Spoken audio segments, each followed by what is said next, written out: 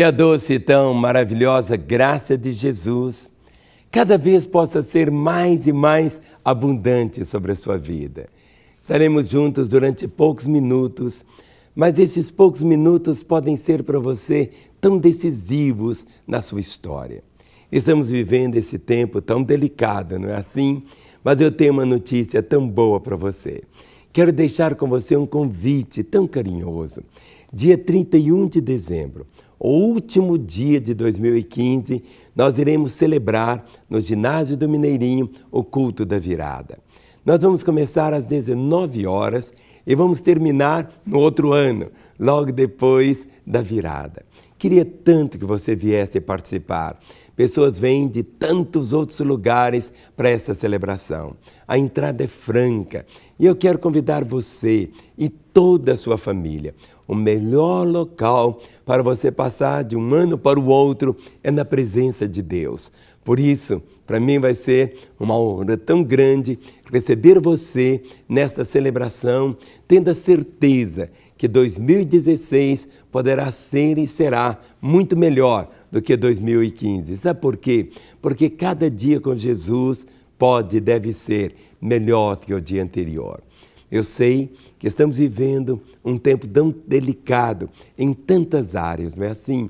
Há tanta insegurança, tantas incertezas, o que nos espera amanhã, e essas pressões têm feito pessoas diluírem, não é assim?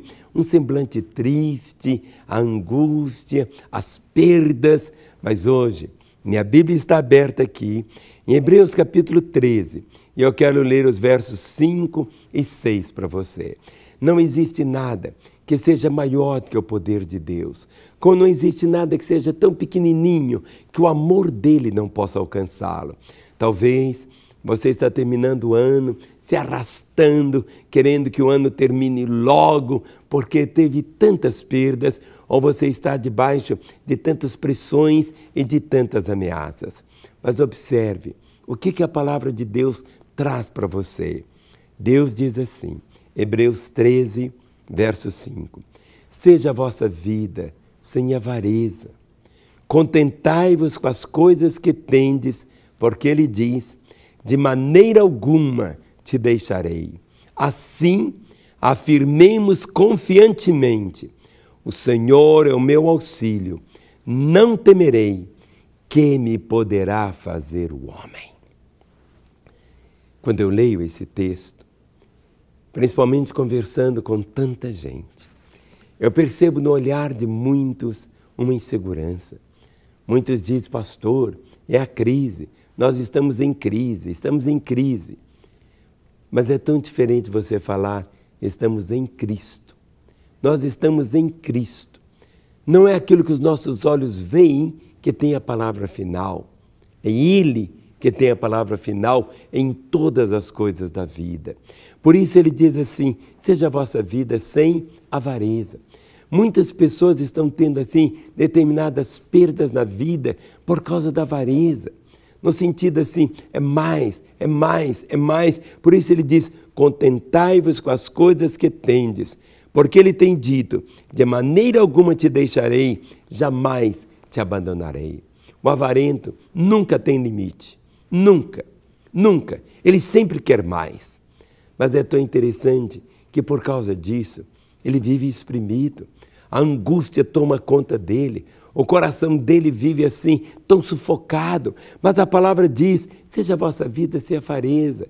Contentai-vos com as coisas que tendes, porque ele tem dito, de maneira alguma te deixarei, nunca, jamais te abandonarei. Ah, quando você vive esta realidade, quando você permite que esta palavra se transforme em para você como o norte da sua vida, o Senhor dizendo, de maneira alguma te deixarei, nunca, jamais te abandonarei. O Senhor nunca vai te deixar. Você pode deixá-lo. E há muitas pessoas que na crise voltam as costas para Deus, o abandonam, tomam o seu próprio caminho, mas o Senhor nunca vai te deixar.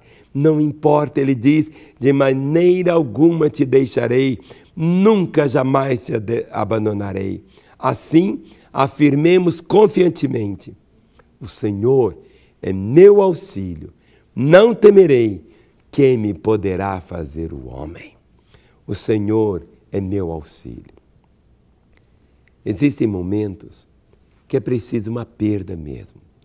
Porque muitas vezes ficamos confiando no nosso tino, na nossa sabedoria, no nosso dinheiro, na nossa saúde, na nossa tranquilidade, nos nossos bens, confiando em coisas. Mas as coisas diluem, as coisas podem se perder. Por isso ele diz, o Senhor é meu auxílio. Sabe quando você diz, o Senhor é meu auxílio, mas não é para ser de vez em quando, só hoje, não, é sempre. E algo que muitas vezes as pessoas imaginam, que Deus está tão longe, lá longe, tão longe. Sabe, Ele está aí, perto de você. É uma questão de você conscientizar-se disso e de você poder também dizer o que Ele disse, o Senhor é meu auxílio, não temerei. Aquilo que faz caretas para você, tantas ameaças, aquilo que está fazendo careta para você agora mesmo, diante de circunstâncias que estão aí esmagando você, Ele diz, o Senhor é meu auxílio, não temerei. Quem poderá fazer o homem? O homem é apenas criatura de Deus. O homem não pode tocar em você. Quando você tem esse nível de entendimento, que a sua vida pode estar nas mãos do Senhor, é o melhor lugar para se viver, é nas mãos do Senhor. Mas você precisa ter a consciência que a sua vida está nas mãos do Senhor. O resto é apenas o resto. Quando você tem essa consciência que a sua vida está nas mãos do Senhor, a proteção que você tem. Por isso ele diz, seja a vossa vida sem avareza. Contentai-vos com as coisas que tendes, porque ele tem dito, de maneira alguma te deixarei, nunca, jamais te abandonarei. Assim, afirmemos confiantemente, o Senhor é o meu auxílio, não temerei, que me poderá fazer o homem? Absolutamente nada. Quando você vive essa verdade, quando você toma esta verdade como seu escudo, como a sua proteção, crer, confiar, é você saber que Deus vai cumprir tudo o que Ele prometeu na sua palavra. Deus não é homem para mentir, Deus não é homem para deixar de cumprir o que Ele prometeu. E a sua vida está aqui. E quando você escolhe pautar a sua história por esses princípios da palavra do Senhor, uma paz, doce e gloriosa paz, invade completamente o seu coração. Descanse nele, entregue sua vida a Ele, viva com Ele, para Ele e para a glória dEle. Amém? Quero terminar deixando nosso telefone ao seu dispor, 3429-9550. Às 24 horas, esse telefone está ao seu dispor. Você pode ligar qualquer dia, qualquer horário. Queremos dialogar com você, queremos ouvir você, queremos orar pela sua vida, para que o que você acabou de ouvir se transforme em realidade na sua história.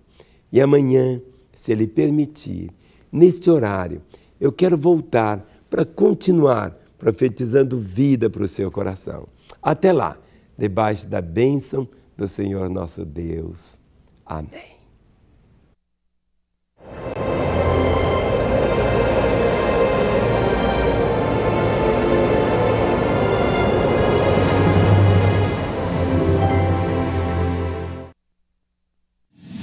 Para receber todas as novidades do canal, inscreva-se e se curtir o vídeo, clique em gostei.